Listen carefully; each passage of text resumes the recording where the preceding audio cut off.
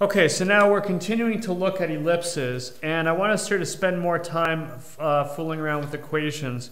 I did in my previous videos, I sort of set up two foci, and I looked at my definition that an ellipse is the set of all points where the sum of the distances to two fixed points is a constant, and I came up with the whole idea of the semi-major axis, the semi-minor axis, the focal length, and all that, and C and the eccentricity and all of that from a graphical standpoint. Now I want to sort of look at equations. So let's start off with an equation in standard form.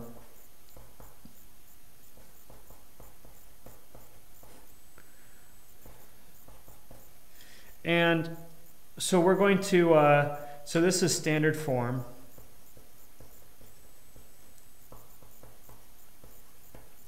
And now we're going to sort of put this into another form, and then we're going to put it back into standard form. So what we're going to do is we're going to multiply everything by 9 and everything by 16.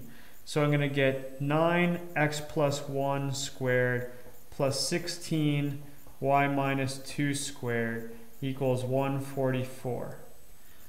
So I multiplied this by 9 and 16.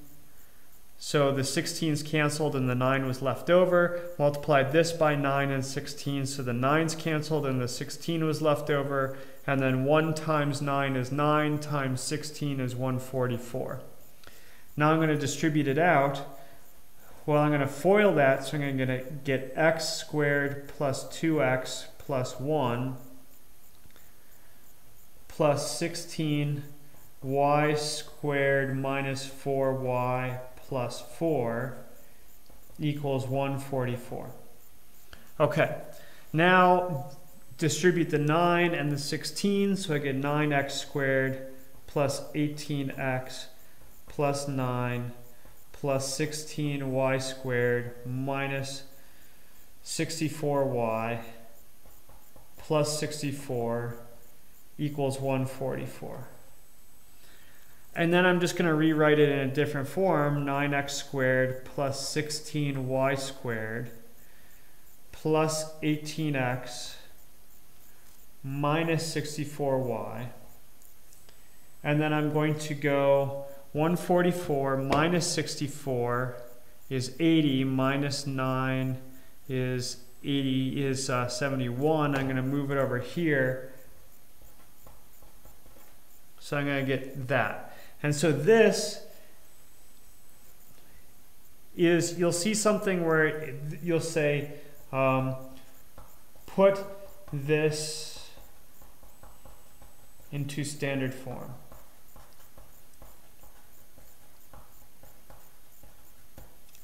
Okay, well, we know what the standard form for this one is, and in a second we will go and we'll do one that we don't know what standard form is. And all we got to do is we just got to get back to there.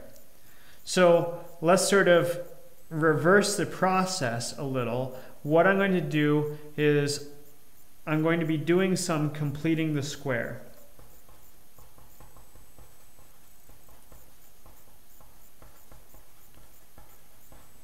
So completing the square is important enough that I want to sort of break that out and go over here, and it's a very, very useful thing that some kids get, but other kids struggle with.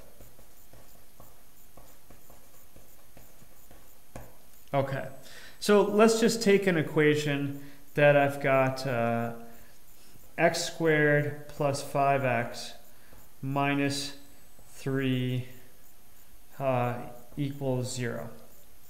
Okay, now what I could do is I could plug that into my quadratic.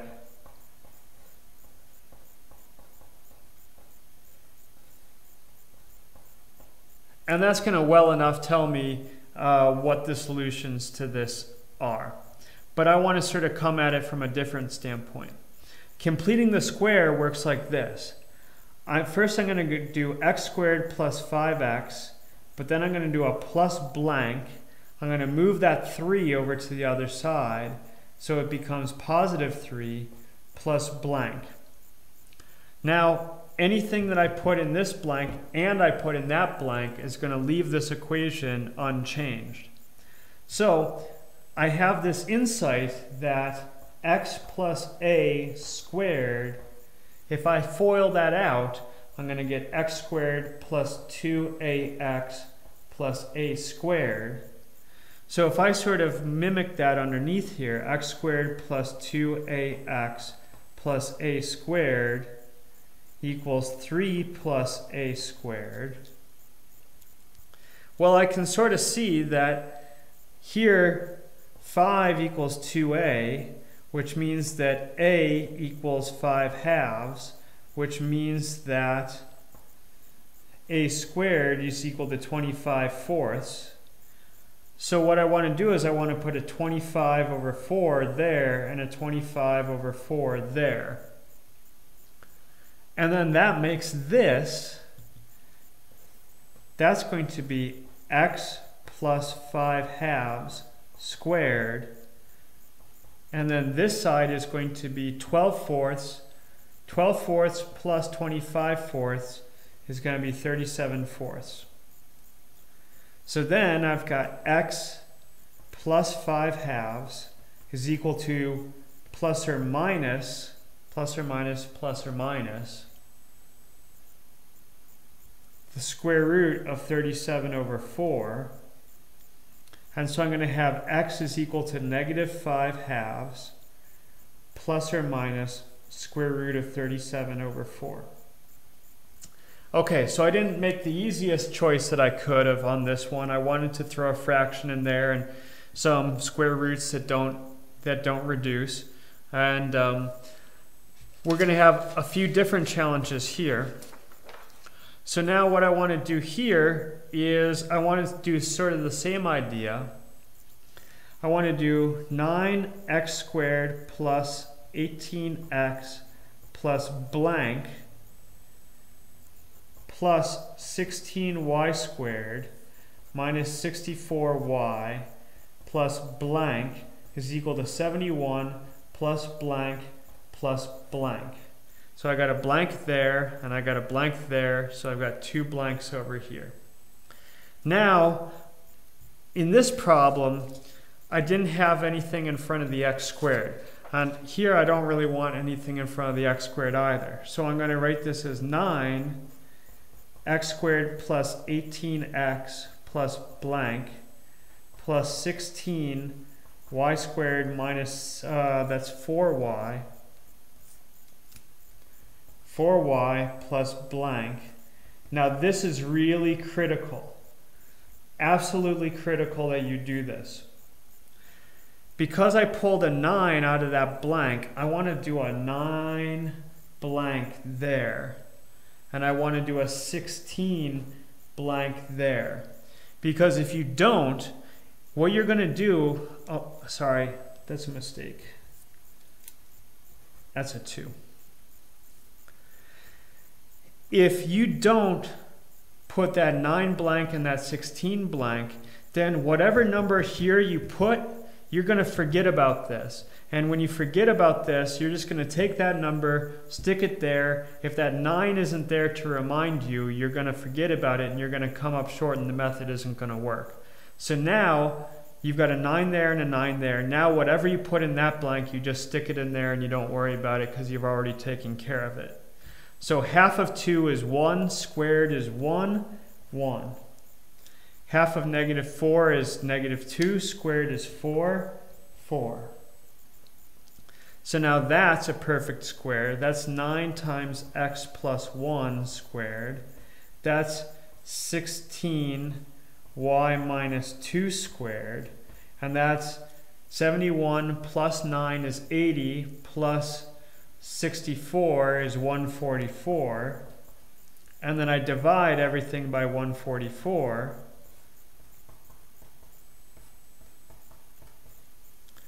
And I get 9, and I get, x plus 1 squared over 16 plus y minus 2 squared over equals 1. And I'm back to standard form. Okay, so now let's do this for one that we don't know what the equation is to start off with. So let's do 25x squared plus 4y squared minus 50x plus 24y minus 39 equals 0. Okay, so there's one that we don't know what it looks like already, but we'll get there. Okay, same method.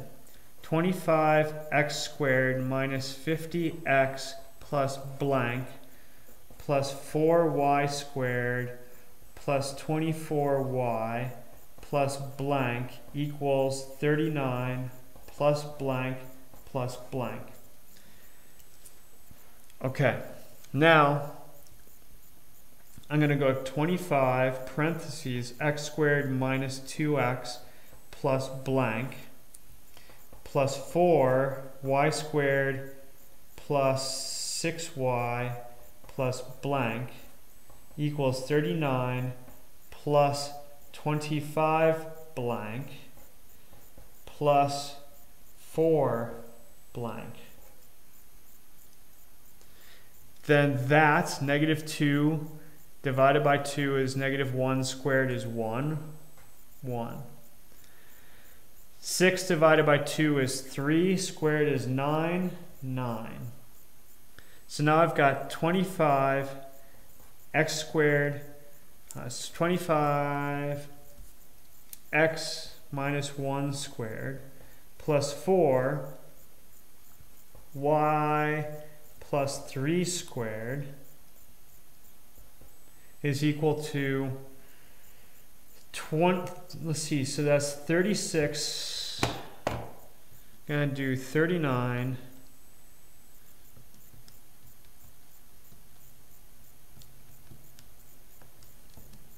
calculator's a little bit malfunctioning right now.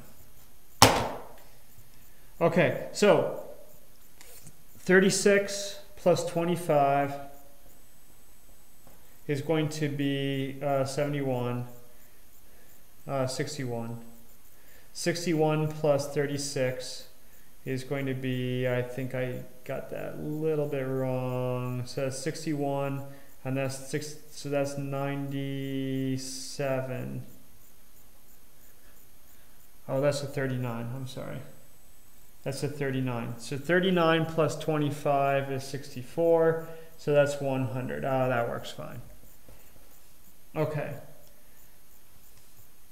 So now what I got to do is divide everything by 100. And I've got x minus 1 squared over 4 plus y plus 3 squared over 25 equals 1.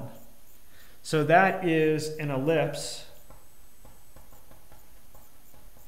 with center of 1 comma negative 3 and vertices. And so then it's going to have a semi-major axis. So A is equal to 2, B is equal to 5. And so I'm going to have, it's going to be 2 in this, 2 in the x direction, 5 in the in that direction. So it's going to be kind of narrow like that. Once again, there's my potato. And so my center is going to be 1 comma negative 3. That point is going to be 5 more, so that's going to be 1 comma 2. That's going to be 5 less, so that's going to be 1 comma negative 8. This is going to be 2 more, so this is going to be 3 comma negative 3. And this is going to be 2 less, so that's negative 1 comma negative 3. And so then my x-axis, or my y-axis, is going to go halfway between there and there. and sort of my x-axis is going to kind of go like that. So there's my x, there's my y, and there's my graph, and that's what I have to say in this video.